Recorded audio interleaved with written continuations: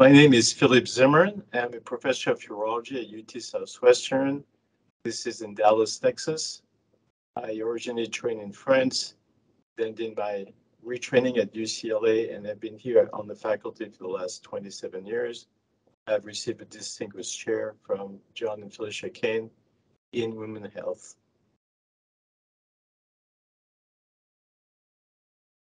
The goal of this abstract was to report on our long-term outcomes after electrofulguration for antibiotic-refractory recurrent tract infections in women. Those are women with at least 5 years of follow-up after the fulguration. There appears to be durable clinical cure and improvement with significantly decreased need for long-term antibiotics in this group of 96 women followed for a mean of 11.2 years. This sustained improvement is encouraging and may open the door to consider this therapy in our guidelines for the management of this complex.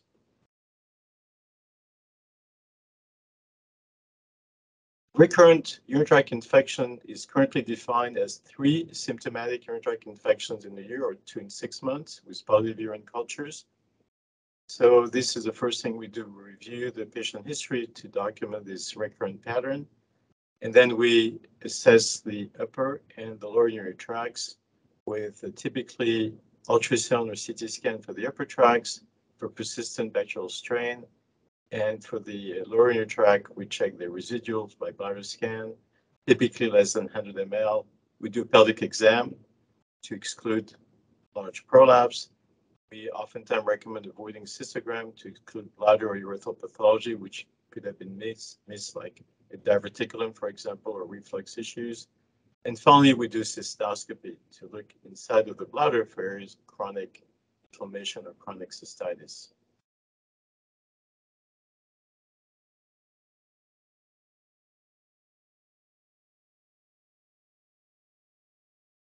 My indication to perform this procedure, so the ideal candidate is a woman with a documented history of recurrent infection, with a completely negative urological evaluation of the upper urinary tracts by ways of examination and imaging, who during flexible cystoscopy has areas of chronic bladder inflammation which have not resolved by antibiotic courses.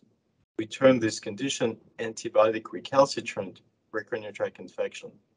So it was presumed for a long time that these chronic sites were the location of these infections and why they recurred because bacteria were deeply seated into the tissues and were protected from the effect of the antibiotics. The antibiotics can eradicate the floating bacteria, but now they went deep in the tissues. We confirmed this after years of research efforts here at UT Southwestern and published in the Journal of Molecular Biology in 2019 a paper proving the presence of this bacteria in the bladder wall biopsies of women with antibiotic recalcitrant recurrent tract infections. And this finding confirmed prior studies in the animal model that 10 years ago that there were in fact quiescent reservoirs in the bladder from which these infections recurred. So this is the candidate for me. As far as cystoscopic findings, they are typical of we call chronic cystitis. They're usually in the bladder base or trigone, which is where most bacteria arrive in the bladder and attach to, and they can spread to the whole bladder.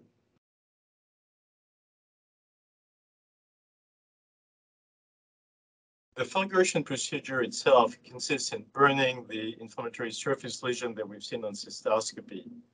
This is done under general anesthesia, typically as an outpatient procedure. I use at least a small Bugbee electrode, a very small tip electrode, which is introduced inside of a female scope. I use a low setting just to burn the superficial layers of the bladder where those lesions are located.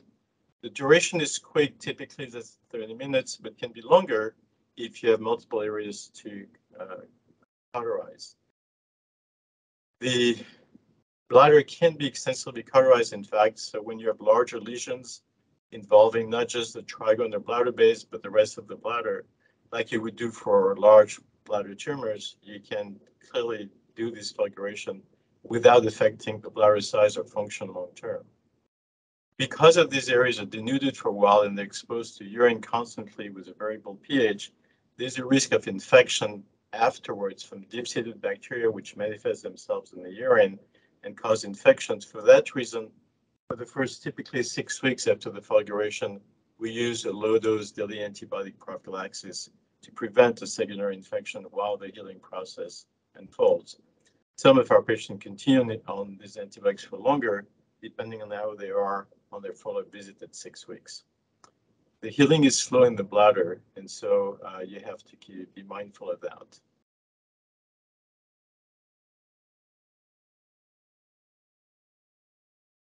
Repeat cystoscopy is currently part of our routine follow-up at 6 months after fulguration.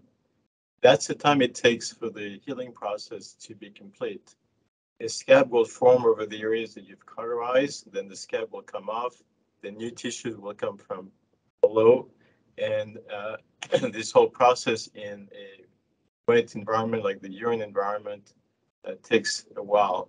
So 6 months is a good timeline, and we've incorporated that cystoscopic findings as one of our outcome measure, as well as a clinical, response to the fulguration in our publications.